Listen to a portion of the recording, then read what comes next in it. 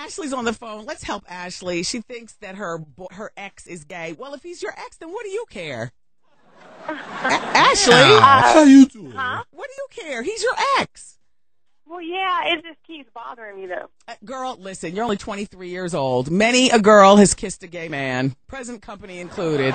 We just don't know. Look, the gaydar takes time to develop. By the time you get to be my age and you think back on your boyfriends, he won't be the only one. Yeah. Yes, honey. I have a question, though. Was Charlamagne gay? No, Charlamagne wasn't gay, and he's still alive, so therefore it would be, is Charlamagne gay? No, Charlamagne is not gay. Gay? Yeah. No. Worry about you and your life, young lady. No, but seriously, you're 23 years old. By the time you're 53, you'll reflect back to a couple, at least one or two of your boyfriends, and you'll say, you know what? I think he was how you doing. How you doing? Yeah. Let's just hope that's not the one that you end up marrying.